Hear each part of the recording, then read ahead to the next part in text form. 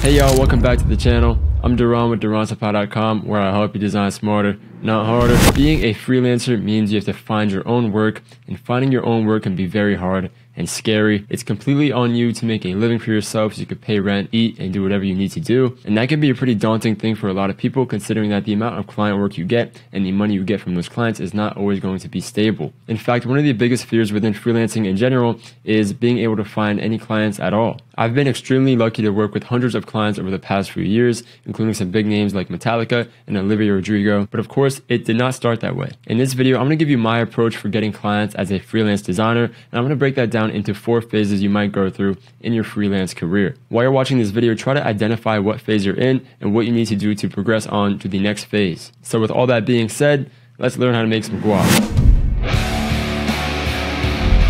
So phase number 1, you're a newcomer, you just got onto the scene, you're just starting to look for clients or maybe getting yourself a little bit out there on social media. Not many people know about you yet. You're probably going to be getting a lot of local work or work requested from friends. Maybe your friend's band needs a t-shirt or your friend's company needs a new logo. Quick side note, you're actually always going to bear the cross of having your friends request some design work from you. Some friend somewhere is going to have a great business idea that they want you to make a outstanding new logo for, which is great that you come to mind, but it does kind of get funny down the road, especially when they want that friend discount, aka free. So at this point, if you're even getting work for some local places or for your friends, it's a good place to start and get your feet wet, but it's not going to be sustainable.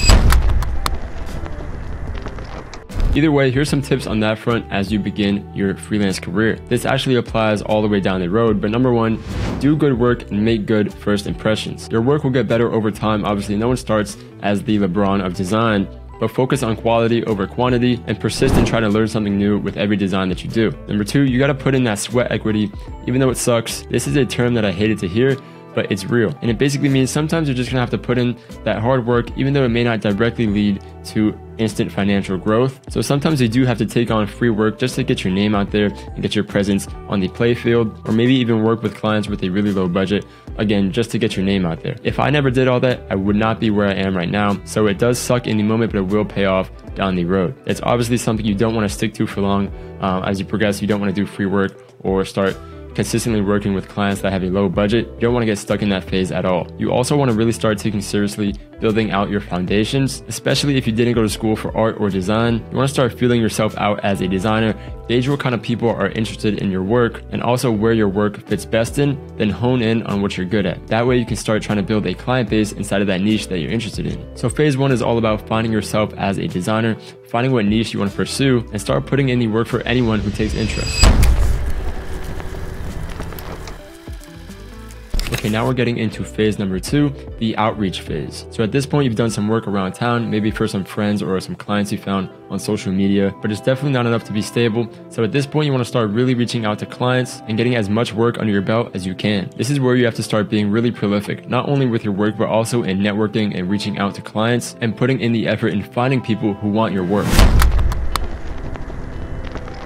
So here are some tips for phase number 2. You want to build a portfolio first. So find what you're good at or what you like to do and build a solid portfolio off of that, even if it's fake. If you're struggling to find clients within your niche, start doing concept work in the niche that you want to build a client base in. Use this to show people that you can deliver them value as a designer. Don't just expect them to trust you. They're hiring you to make some cool stuff to look at. So the first thing you want to do is show them some cool stuff to look at. You can even start doing design challenges to improve your design game and get some more work out there. I know a lot of my friends who have garnered a lot of attention and clients by doing challenges like the 365 poster, where you make a poster for every day of the year, or even 36 days of type or whatever. So just find what suits you and crank out work that your ideal client base would be looking for. You also don't need to have a super polished portfolio. I've honestly always just used Instagram as my portfolio, but then again, a lot of the work I do is sort of informal in comparison to like corporate design. So if you feel your work needs more context and explanation, you can create a pretty cool portfolio using like a website builder like Squarespace or Wix or something like that. But again, focus more on the quality of the work that you're putting out there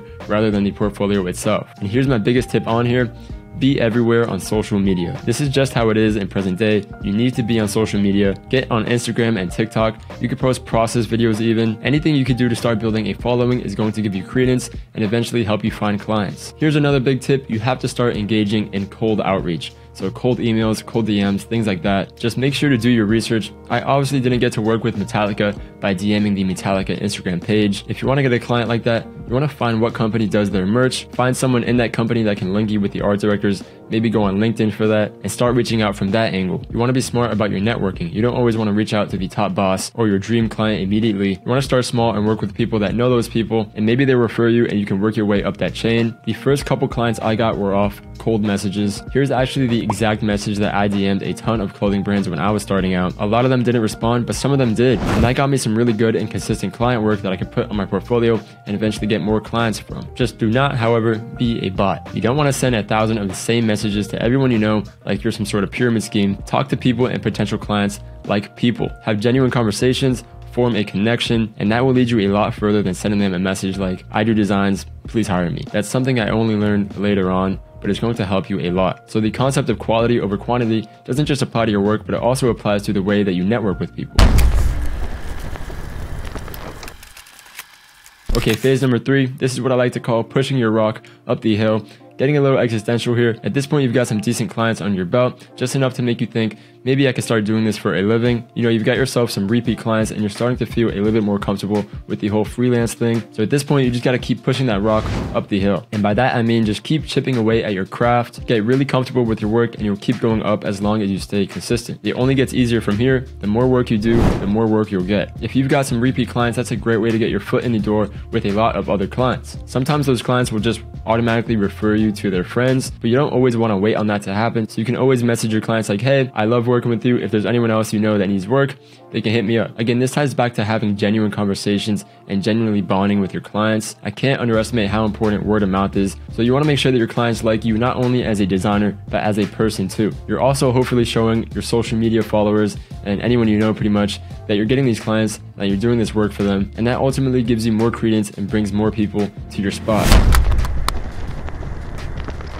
So here's some tips for phase 3 as you push your rock up the hill. Like I said, be extremely personable with your clients, make wholehearted connections, and be good to everyone you work with. Trust me, it goes a long way. This may seem obvious, but you don't want to make any bad impressions, and you sort of have to be a people pleaser at this point. You want to be the guy that someone thinks about when they need a new design, or when their friend mentions that they're looking for a designer. You want to make sure to stick in the back of people's heads, because word of mouth really counts. And it only gets more important the more time you spend as a freelance designer. Most of the time when people need a design, they don't know where to go. So they're going to start asking around, and if you've made some genuine connections with people, you're going to be popping up in those conversations. Also, you will fall naturally into where you're supposed to be according to the proficiency of your work. What I mean is, if you're doing good work, people will notice, and people will tell people, and you'll end up on somebody's mood board, and you'll end up getting hired. That's also a cheeky little tip for you. You want to be on people's mood boards, so put your work everywhere you can, including Pinterest and Instagram, Twitter, and whatnot. But anyway, like I said, push the rock, do good work, and as you get bigger and better, so will your clients. I do want to mention that pricing is a huge factor in all this, but I'm not going to dwell on it too much because I have a whole video on that. But basically, a low price will help you get work in the beginning. Once you start building up your bases, you want to start increasing your prices, and that way you can do more quality work for the same or more amount of money, and you'll also probably be dealing with better clients. You also want to keep this in mind though, prices aren't everything. Sometimes you'll have to go back to that sweat equity concept to build your credence,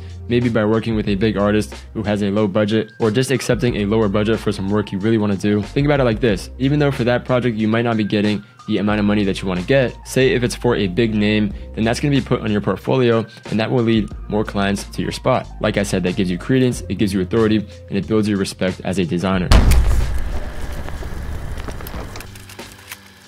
Okay, in phase number 4, this is what I'm going to call completely coasting. It takes a lot of hard work to get to this point, and I'll be honest, not everyone will get to this point for different reasons. Maybe you lacked on your consistency, maybe you weren't smart in your networking, or you just haven't put in the time to really improve your craft. But if you've reached this stage in your design career, you've done enough client outreach and worked with enough people to have made such the amount of connections where instead of you go to the clients to get work, the clients start coming to you because they know about you, or they heard about you, or they saw your work somewhere, or a friend refers them.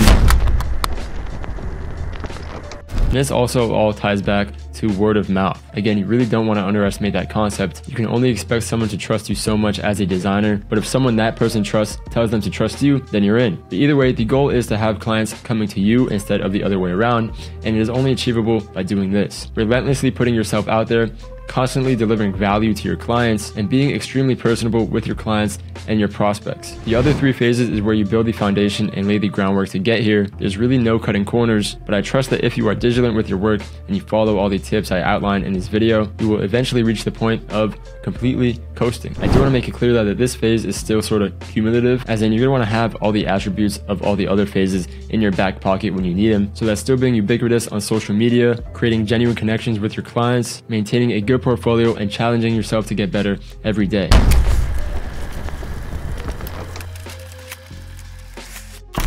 That's the 4 phases I've taken notice of during my time as a freelancer. I hope this helped you realize not only what phase you're in, but what you need to do to progress to the next phase. Let's quickly go over some of the key takeaways here and some final tips. Number 1, you have to understand that your journey as a freelancer progresses through these distinct phases, and it's obviously not going to be the exact same for everyone, but just having an outline like this helps a lot. Follow all the tips I gave you earlier, and I promise you'll thank me. 2, if you're unsure of your work or your capability or your prices, I recommend you undercharge or underpromise and over-deliver. And once you're comfortable enough with yourself as a designer, you can start building your authority and charge more appropriately for your work. Remember, the last thing you want to do is make bad impressions, so just never under-deliver. Number 3, get all over social media and create a good base and portfolio to show these clients that you can deliver them value. I can't stress this enough. You can't just expect people to trust you. You have to show them. If that means doing concept work in the niche that you want to be involved in, do that. If that means doing a design challenge to keep yourself working and show clients what you can do that. Do whatever you can do to show potential clients coming across your page that you're able to get the job done for them. Number 4, do good work and be personable with all your clients. If you do this, I promise your clients will refer you. I'm at a point now where I don't go searching for clients, and I've put in enough work where they start coming to me, because number 1, they know I'll get the job done based on the work that I put out there, and number 2, I've always tried to craft a good experience for the client, and I always try to be as genuine as I can. That way they know they can trust me, and that way they'll let other people know that, and that word will get around, and eventually you'll start getting more clients based on referrals and word of mouth. And that's not concrete, but that's one of the most important things to take note of as a freelance designer. Number 5, I just said this, but I'm gonna say it again because it's that important. Get all over social media. Post your work often. You never know who's watching. All right, and that's a wrap. If you like this video, be sure to like the video. If you like me, subscribe to the channel. I post videos like this every week to help you become a better designer. I'll see y'all in the next one. Peace out.